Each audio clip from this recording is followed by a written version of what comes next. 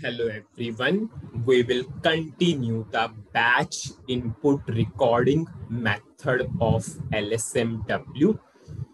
In the previous video, we finished the first two steps. In the first step, we choose the batch input recording method to transfer the data.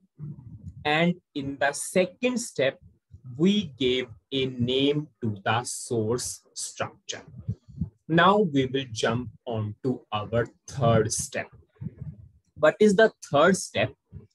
Define source fields. It means we have to define the columns in the source structure. Means what are the various fields or columns in the source structure. So how many columns data we are passing from the file? We are passing the data of 5 columns from the file. Material number, industry sector, material type, material description, and unit of measurement. It means I will define these 5 columns in the structure. So I will go to the third step and I will go to the execute button and I will define the 5 columns here. If you remember, when you did the data migration through BDC, we did the same thing. We defined the 5 columns in the structure. Now we will give the 5 columns. How to give? You can put the cursor on the structure. Click on to create field button. What is our first column? Material. Suppose label is material number. I can check the length and type from the table itself. So I will go to Mara table and we will give material. Material is character 40. So I will give the length as 40 character. First column done. After adding the first column, whenever you want to add the column after that, put the cursor on first column. Why I am saying this? Because if you will put the cursor on the name of the structure itself, then what will happen? Whatever the columns you will add after that, it will go above material. It will go above that column. Suppose I am putting the cursor here. I am going to create field. I am adding the second column, suppose industry sector. Industry sector. Suppose I am saying length is 1, character type, because in that table, industry sector is character 1. I am going for OK. Have you seen? Industry sector is now above material.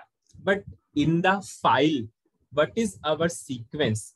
In the file, firstly, we have material number and then we have industry sector. So what is the way to add? Whenever you are adding first column, put the cursor on the structure name itself. But after that, rather than putting the cursor on the structure, put the cursor on the columns itself. Suppose I'm deleting this, whatever I added. Now I'm adding the cursor on material column. I will go to create field. MBRSH. Industry sector. Character 1. Have you seen? MBRSH is after material. Now I want to add material type after industry sector. So I will put the cursor on industry sector and then I will add the material type. MTART.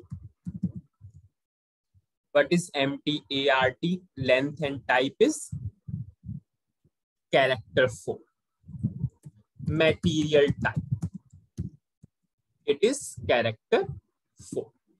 So this is one way to add the columns in the structure. But just think, in the real-time projects, If you are passing the data of so many columns from the file, then see, this is a very time consuming process.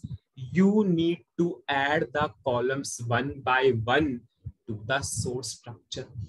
So SAP provided a shortcut, and when you think that you have so many columns from the source structure in the source structure, you always have to go for that shortcut. How? How we can do that? For that, you can go to SC11, go to data type and create a structure. Suppose I'm giving some name to the structure. Create structure. Suppose I will give the description as source structure.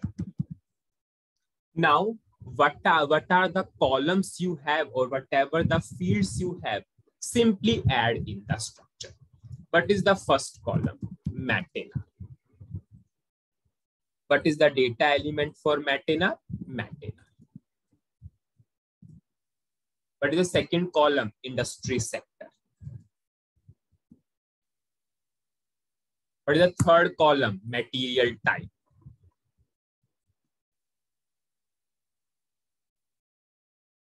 What is the fourth column? Material description. MAKTX. Data element. MAKTX. What is the fifth column? Unit of measurement. MEINS. Type. MEINS. Activating the structure, saving this as a local object. Now the structure is ready for the 5 columns, whatever the columns are required in the source structure. So simply do one thing. Suppose I will delete this, which I added one by one. You can put the cursor on the structure name, source fields, copy fields, choose the radio button, copy from data repository, and pass the structure which you created. So it will simply copy the columns from the structure, and it will simply copy the columns from the structure and pass here. I am pressing enter, and you can see all 5 columns came here. This is the best suitable way, because project legacy files has lots of columns. You have so many columns in the source structure. So what is the best way? Create a structure in SC11, then use the option copy from data, copy fields and copy from data repository. I will save this third step. Now what we did in the third step, we defined the columns in the source structure, or we defined the fields of the source structure. Now I will go to fourth step. I'm going for execute. I will go to change mode. In the fourth step, SAP by default did the mapping. Why SAP did the mapping by itself? Because we have a single source structure. We only took the single source structure. But in the project, it might be the case you have multiple source structure. You have multiple files. So in that case, SAP will not give the by default mapping. So what you have to do in that case, suppose you want to bind first structure, you want to bind second structure, you want to bind third structure, then in that case, what you have to do, you have to simply put the cursor and you have to click on to the relationship button, what the structure you want to bind. Suppose in this case, we have a single source structure. So I will show you how to bind. Suppose I am deleting this. How to bind?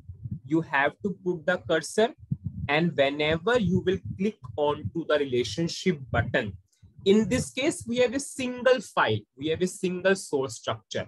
So whenever I will click on to relationship button, it is automatically mapping with this, with this. But whenever you have multiple source structure, all source structure will be visible. You can choose whatever the source structure you want to bind. Now we will understand the meaning of the fourth step. What is the meaning of fourth step? What is this? This is the name of your source structure. This is the name of your source structure.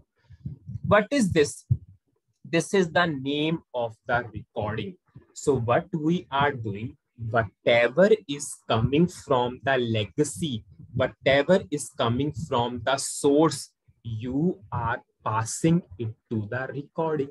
And in BDC also, we did the same thing.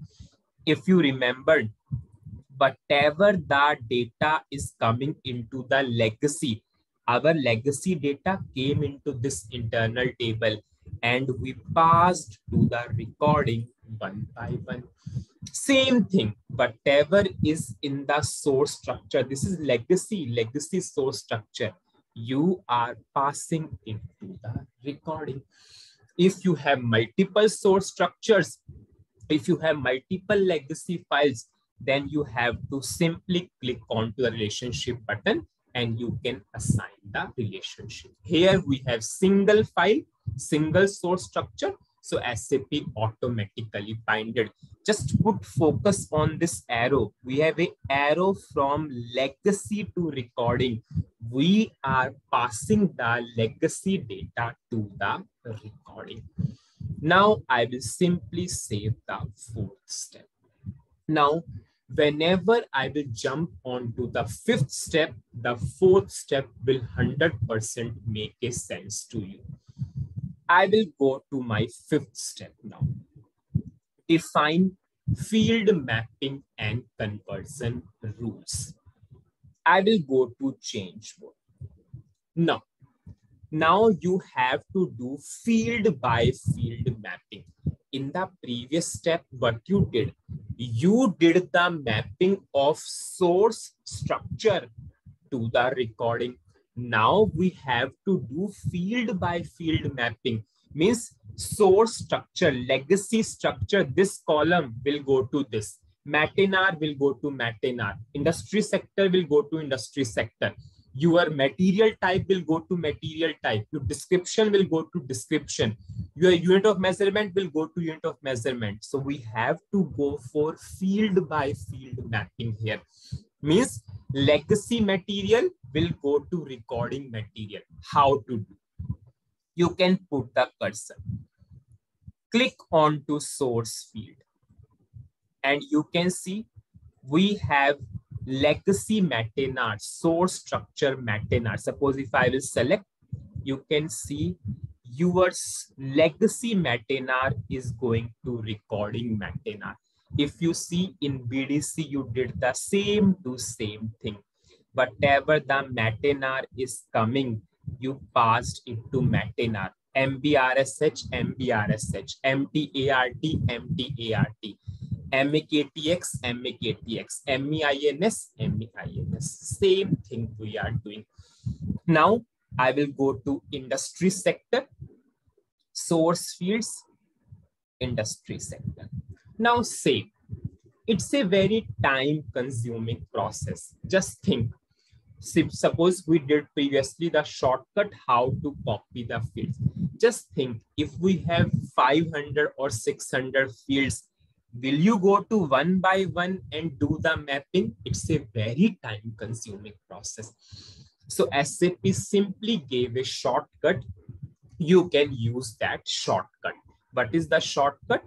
You can go to extras. There is a shortcut auto field mapping.